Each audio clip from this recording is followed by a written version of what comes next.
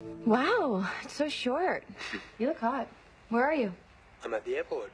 Babe, you're leaving early. Mm-hmm. Is that a problem? Never. I'm gonna rent a car. You got any preference? Oh, you don't need one. Lucas is letting us use his Jag. Comes to the loft. You want to pick me up then? In Philly? I'm taking the company plane.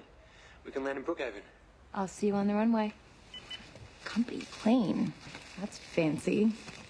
And it's literally a private jet. It's so nice. Flying private makes first class feel like coach. It totally ruins you. Yeah, that's a high class problem to have. Okay, so he's charming, handsome, and he adores you. Not seeing a downside. Yeah, me neither. Well, so how come you've been engaged for almost a year, but you haven't set a wedding date? Well, I think I'm finally ready to do that. I told Spencer it was okay if she and Caleb got together. Wait, what? Back up. Yeah, she likes him like that. And does he like her like that? She's Spencer. It's not to like. You're really okay with that? You know, ever since I've been back here, all I've done is spin and twirl. And with Jordan, I don't spin and I don't twirl. He keeps me grounded, and I really like how that feels. So when's the wedding?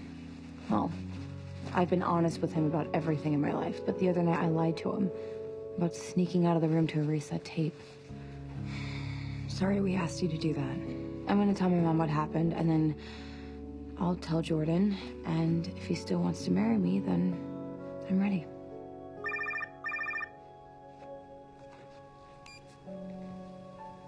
Sorry.